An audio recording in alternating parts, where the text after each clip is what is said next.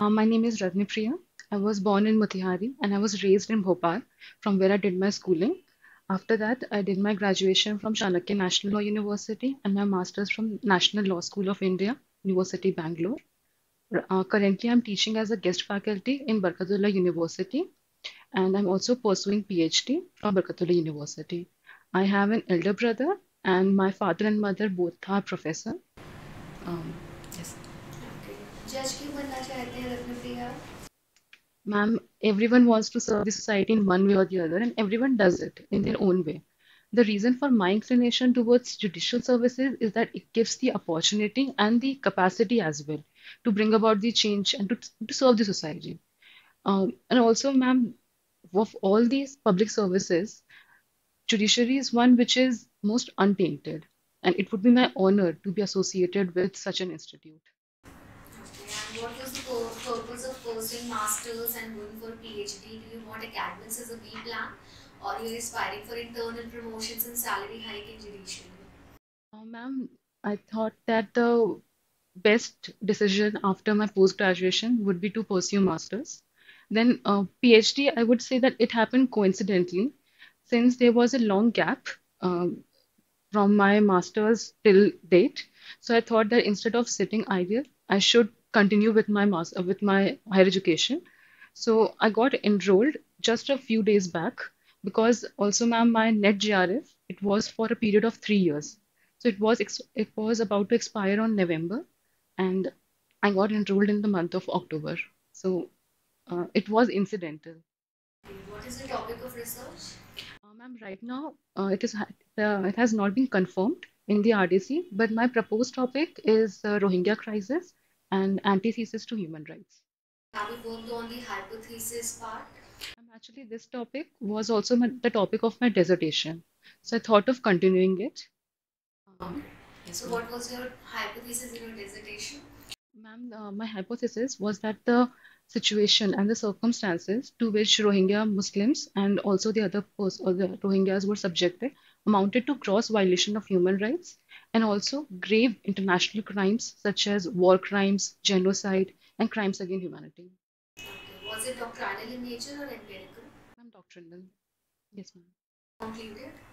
I did conclude that there was a gross violation of human rights, and also other international crimes have also taken place, and there was a need to prosecute the Myanmar authorities. And ma'am, since then, since 2019, there has been an advancement in this field also.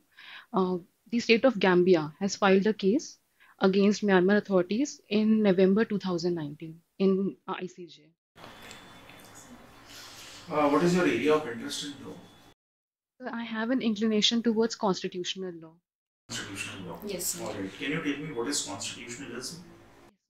So it is a philosophy that there should be limited governance, limited government. It restricts the unlimited power of government. All right. And do you have any idea about doctrine of eclipse? Yes, sir. It can be associated with Article 13 of the Indian Constitution. It states that a law which was valid and due to some amendment or change in law, it became void.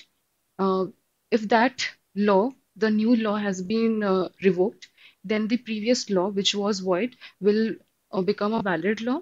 So um, how would I say that? The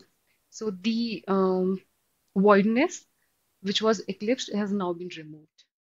All right. Is it applicable on post-constitutional laws as well? No, sir, it is not applicable on post-constitutional law. Recently, in 2010, there was a judgment, KM Puncha versus State of Karnataka. It was held that it is not applicable to post-constitutional law because they are void ab initio. All right. So doctrine of eclipse is not applicable on that. No, sir. All right. Any other landmark judgment that you may be knowing about this? The State of MP versus Bhikaji Narayan was one in which this concept was evolved, and I'm unable to recall any other All case. right. All right. And what about doctrine of waiver? Yes, sir. It states, doctrine of waiver, it states that a person can waive his or her fundamental right, but this is not applicable in India. Yes, sir, that is doctrine. In India? No, sir. Any judgment on that? Um, Yes, sir. There was a judgment. I'm unable to recall the name, sir. It, You can tell me the reason and the thing that was held in the court, in the case. yes, sir. It was held that the state is a welfare state in India, and it would be unfair of the people to. It was unfair on the people because they might not be aware of their fundamental rights. So it would be unfair of the state to apply this doctrine and ask people to waive their fundamental rights. Was it the majority judgment or it was the minority opinion that you was telling me? So I will read upon it, but I think it should be the majority because, yes, sir, because it was held. All right, all right, all right. So you are also working as a guest faculty for law. Yes, sir. What all subjects do you teach? So right now I'm teaching law and social transformation to LLM students. All right. Before that, any other subject? In previous semester, I taught penology, treatment of offenders. Penology. All right, all right. So, do you have any idea about expiatory theory of punishment? Yes, sir. Um, I'm sorry, I'm not able to recall it. I will surely It's all right. study It's all about right. it. Do you think reformative theory is relevant in present time? Yes, sir. I think that in India there is an approach towards reformative theory because if we compare with deterrence theory and reformative theory, since 25 years, there have been only five executions of death penalty. And there have been multiple cases of commutation and remission in which the person has been asked to reform. So these are in this way we can say that India is moving towards reformative theory. And also, so there have been many jail reforms. Like in Tihar jail, um, Miss Kiran Bedi, IPS officer Miss Kiran Bedi, she introduced the concept of educating the prisoners. So, in order to bring about a reform in their approach, and also she asked them to meditate and to pray so that they could contemplate on what they have done. That was so we can say that India's approach is moving towards reformative theory. All right, all right. And the critiques of reformative theory says that it is not appropriate. So, what is your opinion on that? So the critiques of reformative theory, they tend to move towards deference theory or retributive theory. But sir, in a advanced society, an eye for an eye should not be the concept for which we should move towards. Rather, we should understand that what was the circumstances, what was the issue. But the critique says that there are some hardcore criminals जिन्हें ये बात पता है कि वो जो कर रहे हैं सही नहीं है एक बार उन्होंने किया है they'll be repeat offender there are repeat offenders Yes, sir. for them reformative theory is not successful Yes, sir. that's their opinion how do you see that Yes, sir. Um, so to quote Mahatma Gandhi, every saint has a history and every sinner has a future. Uh, I do agree that there are few people, like for those assassins who take money and they kill people, but also for them also as well, there are provisions in law. In those cases, these theories don't apply. And if I'm to also say that in case of Ajmal Kasab, like we could be categorized as one person who did it knowingly. So in that case, he was hanged till death. So reformative theory, it does give an option that if there are hardened criminals in this, if there is no scope whatsoever of reformation, then in that case, the other theories should apply. all right so you have also appeared for the interview in Bihar Yes, sir. all right but you couldn't qualify it Yes, sir. what was the reason So my marks in means weren't sufficient. okay and how did you improve that Uh, So I did practice a lot on answer writing during my means previous attempt in MP Civil Judge as well and Bihar also. I did not practice answer writing much. So I try to improve it this way. all right and you have mentioned in your form that you got distinction in law of contract and property law as well. Can you tell me what is foreclosure and redemption? Yes, sir.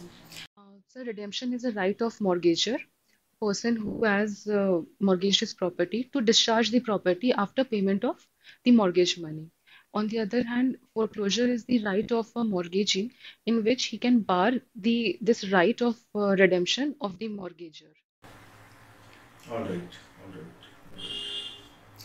Rajendra, you have done your graduation and post-graduation from national universities, and right now you're pursuing PhD and taking your classes in a state university. What differences you find between both the classes of colleges?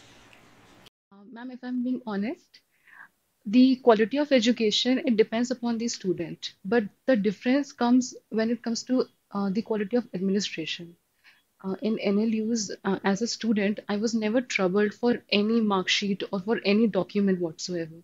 But in this state university, there is one issue. Many of my students approach me that they are not able to get appropriate scholarship or appropriate documents at time, and they have been troubled by it. So the administrative um, side is much more is much better in NLUs. And also one issue that came was in NLU we used to have a academic calendar and we used to follow it strictly. In Barkatullah University, there is an academic calendar that is issued every year, but people don't adhere to it. There is always some or the other changes. It somewhat harasses the student because they need to go back to their studies and go back home also. So education, it's somewhat or the other same in both institutes, but the administrative side can be improved. Okay, so haven't you tried ever for a national university to be a lecturer? Ma'am, actually, teaching was never an option for me. I seriously don't have a plan B right now. Um, I had the opportunity of being taught by Honorable Justice Rajendra Babu in National Law School of India University. He told me that during the initial 5 years, don't have a plan B because it would give you a scope of failing. So I did not have a plan B. The reason I got into teaching in Barkatullah University was twofold. First is it is a temporary position and it only requires 1 hour of my time and it is very close to my home. And secondly, ma'am, it gives me a financial independence because at this point of time, I do want some financial stability also because I need to fill forms and appear for exams. So these were the reasons because of which I joined this university. So I don't have teaching in my mind right now. Okay. And you have done your masters in human rights. Yes, ma'am. Can you tell me the difference between human rights and fundamental rights? Yes, ma'am. Human rights are those rights that are inherent to every human, irrespective of his caste, creed, sex, gender, anything. Um, and fundamental rights are the rights that are recognized by the Constitution. Uh, so all those human rights that are recognized and protected by the Constitution are fundamental rights. Okay. Can you tell me the difference between compensation and damages? Yes, ma'am. Can I take a minute? Sure.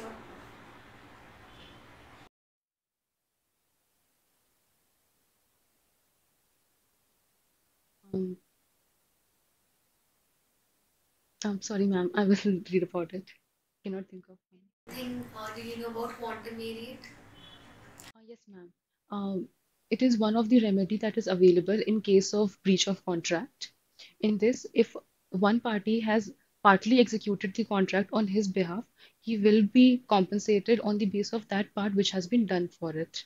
So, on a pro rata basis, he is compensated. That is the concept of quantum merit. Okay. And have you heard about the case Leslie versus Shell and the Indian Contract Act? Yes, ma'am. Lordship gave a statement that restitution stops where repayment begins in that case. Can you explain this? Yes, ma'am.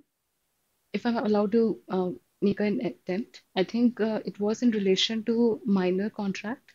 In this, it was that if we ask a minor to repay it, stops where repayment now. So it won't be restitution because now he is being forced to repay the amount. So the concept of restitution has stopped and the repayment has begun.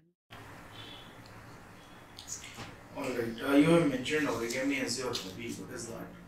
So it's a Japanese technique in which a person folds paper and they create different objects. What we have been taught in art and craft in our school. That is for origami. That? Yes, sir. All right. All right. And how is it helpful in your selection? It gives me a calmness. When I create something, it gives me a feeling that uh, I have. It gives me a feeling of being a creator in a sense. So, and also it helps me relax because when I'm very tense, I just tend to create some of the other things, some of the cute creatures. So it just relaxes me a bit. All right. All right. Okay, Ratnapriya, interview is over. Thank you so much, ma'am. Thank you so much.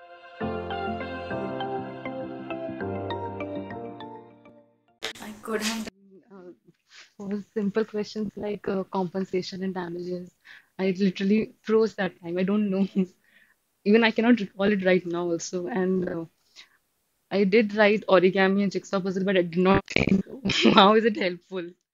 Yes. Because you have mentioned in a column जहाँ ये ऐसी जानकारी है जो आपके चयन में सारे रखो. Yes, sir. So I need So to it should function. be हाँ you need to think on it. सब कुछ है.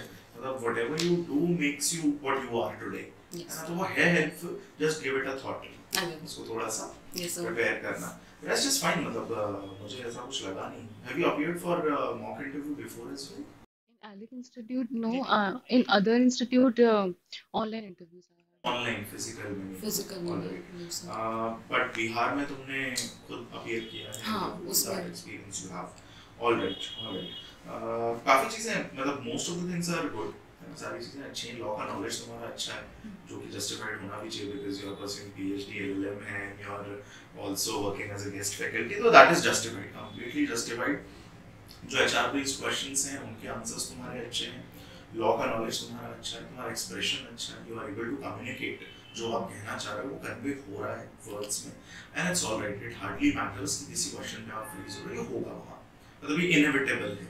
इस बात को दिमाग में लेके ही जाओ क्योंकि ऐसा होगा नहीं कि हर क्वेश्चन हमें at that point of time याद ही होगा या हमें आता ही होगा. So don't worry about that.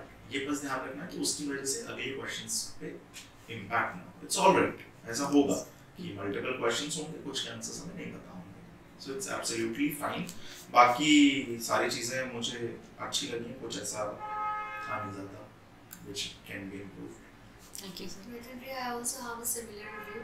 I liked all the things. मतलब जो approach है answer करने का, the way you are taking a halt if you want to think about it, and even if you're not aware, all is perfect. और knowledge wise में मुझे अच्छा लगा. HR questions भी मेरे लिए satisfactory थे answers. The only thing I want to tell is about the body language. The way you were sitting wasn't that appropriate. You have to sit in a straight posture. You were inclined towards the table. So that was not proper. थोड़ा सा relaxed होके बैठ जाओ, और मतलब relaxed in the sense कि एकदम वैसे नहीं, बट हाँ थोड़ा सा inclined towards backward. You were inclined in front. थोड़ा सा वो awkward था. So if you will be sitting like that, because this these posture is fine. minute things show your confidence level. So that is the thing which I want to suggest. And eye contact, you made it properly with both of us, and there are 3 panel members, so you have to address them equally. और जिसने सवाल पूछा है उसको आप obviously majorly address करोगे. Rest I found it good. And these things will happen. You're not going to answer all the questions. और वो तब तक सवाल पूछेंगे जब तक आप sorry नहीं बोलोगे. So Yes. it's like that. And your sari is also good.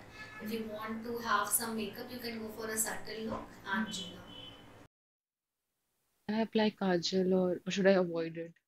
And wear a small bindi. You can apply a 1 stroke of kajal, nude shade of lipstick, and try कि वो frizziness वगैरह नहीं हो, बाल एकदम चिपके हुए और जूड़े में हो. So that is a more sophisticated look. Yes, ma'am. Also about the facial expression. Was it? it's good. It's good. The Okay. confidence is good. The way you are expressing things is good. And That when is there was absolutely the right. need to smile, you were smiling also.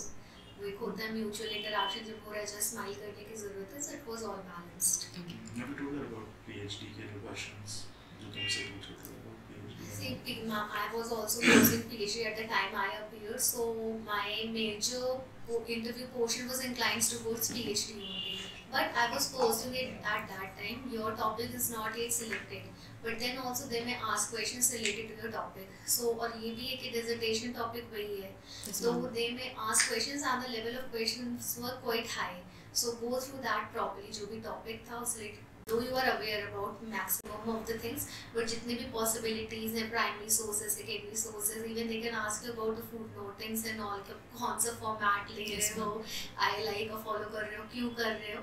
So all these questions can also be put up. So go through that thoroughly, because they get really any person who is pursuing PhD and appearing for the interview. So they get a separate segment to put up questions. So prepare that very well. Yes, ma'am. Though you are aware about most of the questions, but I'm just asking you कि जो भी prospects हों question के, Yes, ma'am. just cover them. Thank you.